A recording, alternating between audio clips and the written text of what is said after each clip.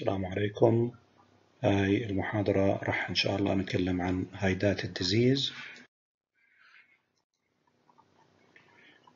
بهاي المحاضرة راح نتكلم شوي عن الأورجانيزم, a little bit of history, epidemiology, transmission, disease in humans, animals, and prevention and control.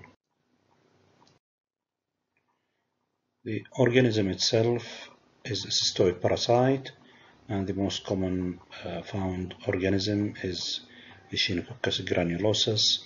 The rest are also potential causes but are less frequent.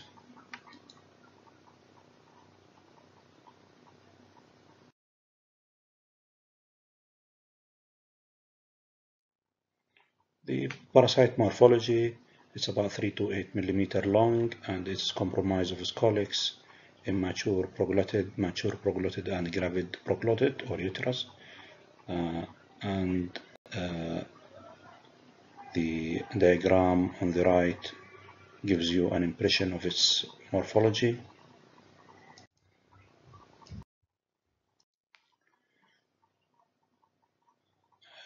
Epidemiology of the disease, it's a worldwide parasite, and the main types are Echinococcus granulosus and multiricularis.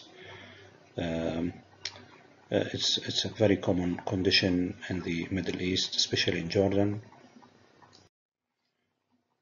The definitive host ingests the cyst, the metacystode, found in the tissue of the intermediate hosts, such as cattle or humans, and the cyst then will develop into tapeworms in the host or definitive host small intestine. The gravid proglotid, or the eggs shed in the feces from the definitive host, that will contaminate the grass, that will be eaten by the intermediate host, and the larvae are released, and that will penetrate the bowel wall and through the circulation will reach the liver. And this picture just illustrates the life cycle of the Hydatid disease. Pathologically wise, the Hydatid cyst is comprised of 3 layers. The outer paracystic layer, mainly composed of modified host cells that form dense and fibrous protective area.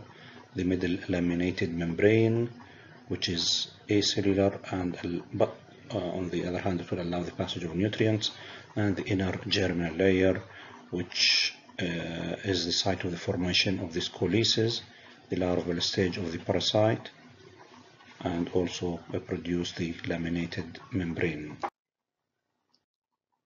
And this slide will show you the different layers of the Hydatid cyst.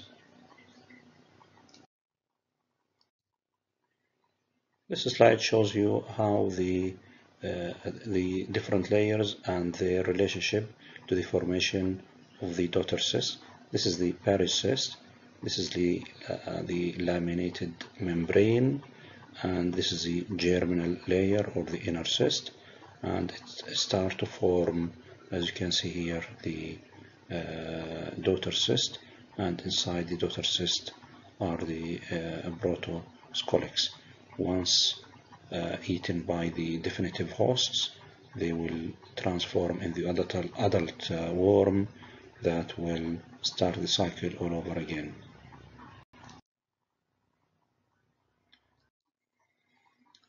And the daughter vesicles of the broad capsule are small spheres which contain the protoscolex. Once they are released from the main cyst, they will form later on daughter cyst. The Hydatid sand is collectively formed from the broad capsules or the daughter vesicles along with the freed protoscolex. All of these will form the hydatid sand. If you examine it under the microscope, each ml of the hydatid sand contains about 400,000 scoliosis.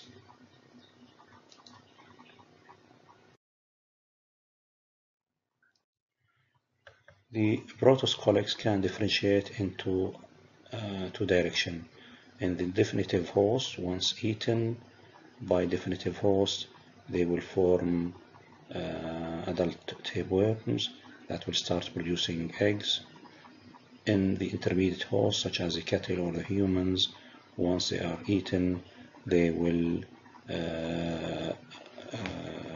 release the protoscolics, which will produce further new hydatid cysts in different body organs. The definitive hosts, as you are aware, are dogs, cats, and wild carnivores such as fox and bats. Intermediate hosts such as herbivores, small mammals, rodents, and humans.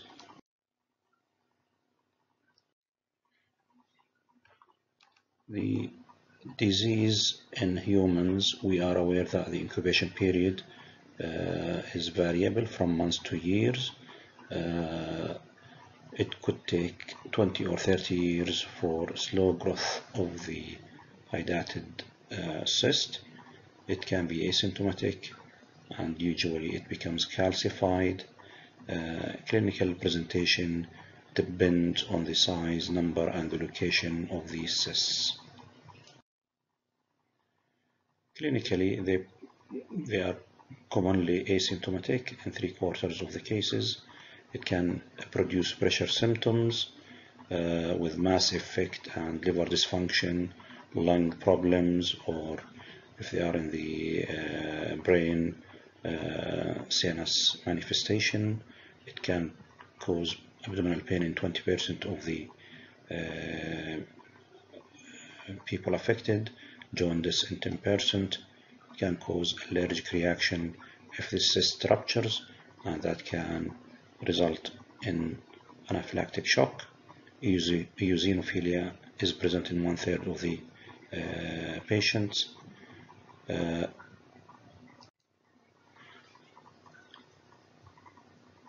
The cyst tends to have microfractures or small ruptures, releasing some of the hydatid sand along with the germinal layer or the daughter vesicles, which can produce further daughter cysts in the same originally affected organ or in different organs. Also, it can get infected. We are aware that hydatid disease caused by Echinococcus granulosus commonly affects the liver in about 2/3 of the patients, and the most common lobe affected, 80%, is the right lobe. It could also affect in 1/4 of the cases the lungs. It can be found anywhere in the body, the bone, kidney, spleen, muscles, CNS, and in the eye. The symptoms again depends on the cyst location, its size, and number. Leakage of the fluid cyst can cause anaphylactic reaction. Echinococcus multilocularis also is commonly found in the liver. The cysts are not typically enclosed within a membrane. It can invade the surrounding tissue, and the disease is usually progressive, and it follows a more malignant and aggressive behavior. It can be asymptomatic, and that is as the cyst is killed by the body immune system.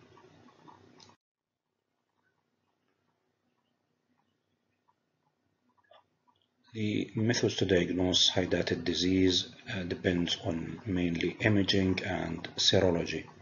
Imaging either by ultrasound CT scan or MRI, serology, ELISA, or indirect immunofluorescence techniques. Biopsy is a controversial issue, as it could result into rupture of the cyst and anaphylactic reaction. In this slide you can see a cyst here sitting in the right lobe of the liver, and that cyst is suspicious of being hydatid. So once you see that in your clinic, think about hydatid disease, and to confirm it, you should just do blood test immunology to confirm its presence.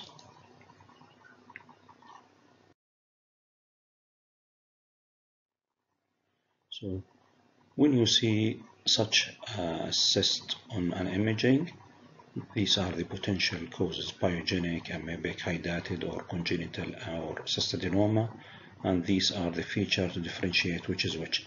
But again, it can be very difficult to differentiate merely on the CT image or ultrasound image, and you need to utilize the immunological study. Treatment option: one is wait and see, and this is an acceptable approach in patients who have small cysts less than 4 cm, or if the cyst is located deep in the liver and in uncomplicated liver cyst. Alternatively, medical, percutaneous, or surgical approaches are available options. Medical treatment: mainly antihelminths, antiparasitic agents such as albendazole or mebendazole, and they are successful in only 30% of the cases. Albendazole is a drug of choice. It is rapidly absorbed from the small bowel, metabolized by the liver. The dose is usually 10 mg per kg, which is about 400 mg twice a day. You need to give it 3 months preoperatively and 1 month after the surgery. Mebendazole is poorly absorbed and inactivated by the liver. If you use medical therapy alone, you can have up to 70 or 80% recurrence rate. So the medical treatment, if you are going to use it, either in combination with surgery or with a drainage aspiration procedure, or if the patient is not fit for surgical intervention. Fair treatment is puncture, aspiration, injection, scolicidal agent, and respiration. The scolicidal agent that we commonly use is ethanol, in the concentration of 70 to 95%. Hypertonic saline is another acceptable scolicidal agent. Cetramide or chlorhexidine gluconate, also considered effective scolicidal agent. Now the use of pair along with albendazole, we have about 70% success rate, and the recurrence rate is also very small.